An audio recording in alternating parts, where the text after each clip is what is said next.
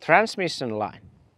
In all MeriCrushers, the transmission line is similar. In smaller units, the components are smaller, and in bigger units, the components are bigger. But the principle remains the same. We have T-gear, secondary garden shaft line, Suokone Patented POC-safety clutch, side gearbox, and then last the rotor. In MeriCrushers, we do not have any separated complicated rotor bearings. Instead, the side gearbox carries all the weight and loads of the rotor. So it is all built into the side gearbox. This way we can keep the construction very simple and reliable. More than 50 years experience of engineering and manufacturing of gearboxes has taught us how to build them reliable without the need of any separated oil cooling systems. As a matter of fact, disconnecting the gearbox happens by only opening those 6 big bolts. See it yourself if you don't believe it.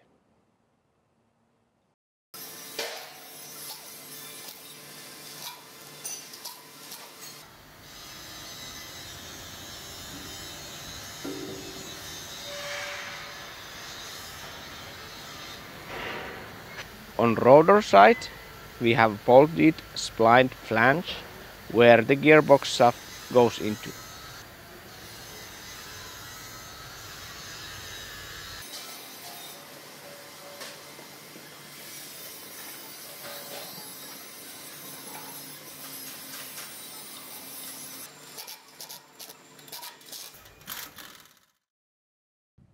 Many times the simplest solutions are the most reliable and practical one, but they require the hardest thinking. Once again, the principle is the same in all MeriCrushers, but the scale is just different. Next, we will focus on POC safety clutch. POC stands for pressure operated clutch. Clutch is like a car brake, but it is on all the time. Clutch do slip when the adjusted torque is exceeded. During the work, clutch cuts off the big loads all the time and protects the whole transmission line, both crushers and tractors. Torque of the clutch is adjusted by grease pressure, and it is easy to adjust matching the tractor's power. Let's have a look on the table. Currently we are using 3 different sizes of POC clutches. The smallest one comes with 2 brake calipers. It is used in chain driven models MJ and MJS-C. In the middle we have a clutch with 3 brake calipers. This is used with G-series side gearboxes. Then the biggest model, it also comes with 3 brake calipers, but the brake disc is larger. It is used with X-series side gearboxes. Clutch is partly built out of the car parts, brake calipers, brake pads, etc. As we all know, these components are designed to work under the heat, which is very important because the clutch heats up during the work when it slips. As a matter of fact, the friction of the pads just increases till 250 degrees of Celsius. Clutch is not RPM dependent. It remains the same torque in all RPM levels. Unlike turbine clutches, they need the high velocity to keep the torque on. Here we have pressure adjustment valve. In the center, pressure adjustment screw, and here a lock nut. Pressure accumulators, 3 pieces, they all work in different pressure zones. grease nipples for pressurizing. Let's have a look how to adjust it. Torque and pressure adjustment happens through the adjustment valve. Actually, it is just a pressure relief valve. To adjustment, we need 6 mm hexagon head key and 19 mm wrench and an operating manual. In the operating manual there are a lot of detailed information about the clutch, but now we are interested of the table where the adjustment values are told. Our tractor has got some tender loving care and we have 210 horsepower coming out of the PTO. We have STG model. Then we look at the adjustment screw position from 220 horsepower.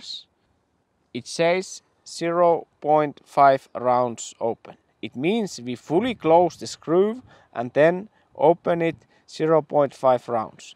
Then we should have about 125 bars adjustment in the clutch, what matches with our tractor. Notice, for DTG models the values are different because the power is driven through two clutches. It is very important to adjust both clutches to the same value. Let's see here.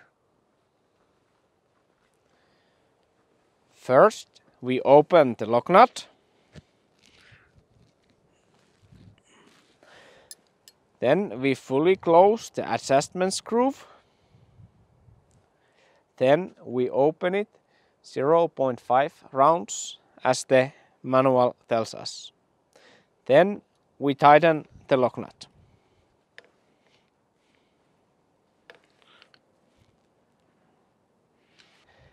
Every time the pressure is adjusted, clutch needs to be repressurized. Repressurizing happens by pumping grease through the system. We take the grease gun.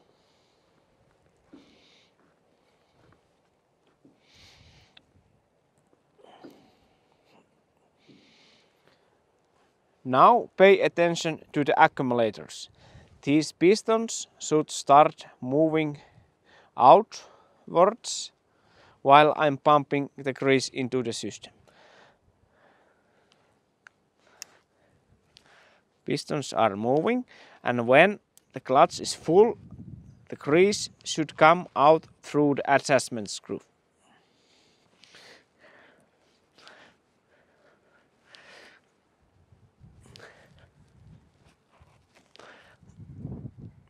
As you see,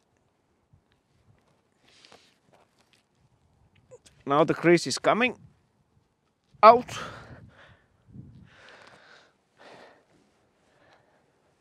Now the clutch is pressurized and we are good to go.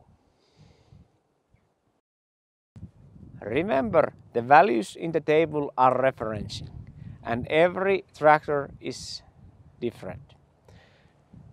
During the first test run, you'll notice is the clutch in correct adjustment. Sometimes it needs to be tightened or loosened a bit.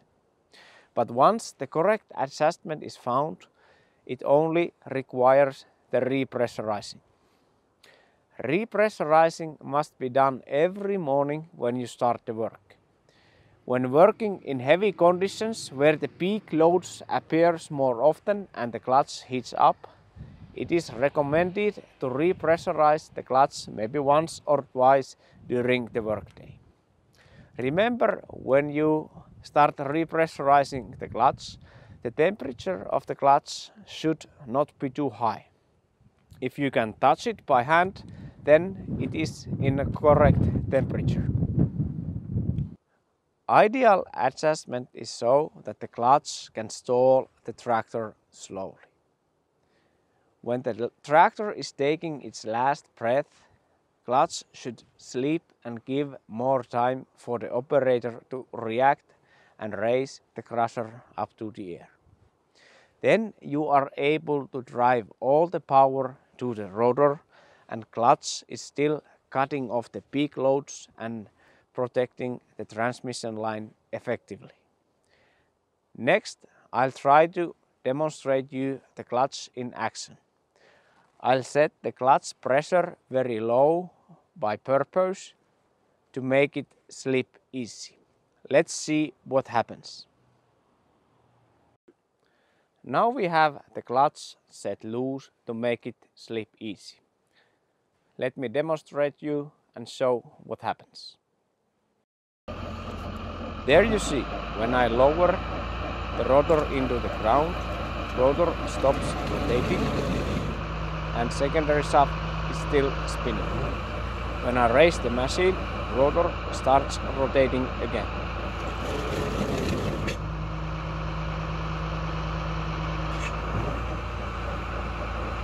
Once more.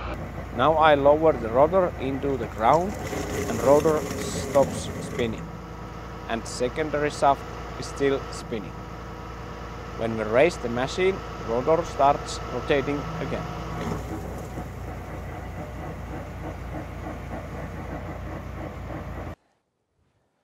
This is how it works. Now the clutch is hot from the slipping, so we must cool it down before adjusting and repressurizing it.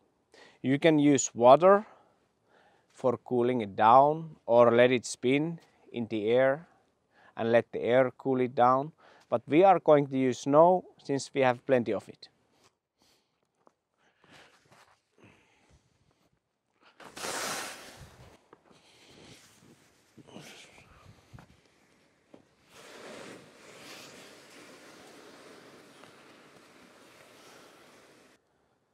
Now the clutch has cooled down and I can touch it by hand. So now we can adjust it and repressurize it again.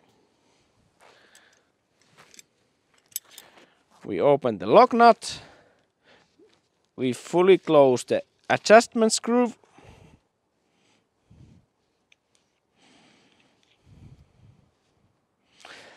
Then half rounds open.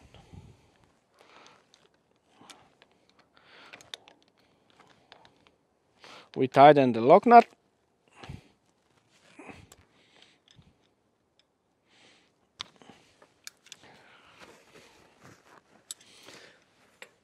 And last, we pump the grease through the system.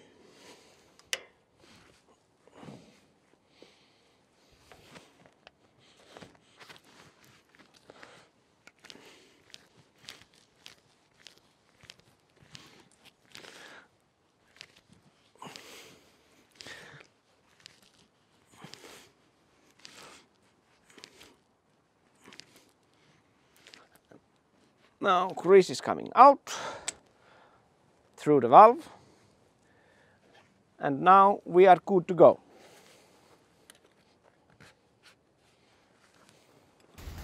Thank you very much for listening. I hope this video gives you better understanding why we use slogan MeriCrusher, different for a reason. For more information, please visit MeriCrusher.com.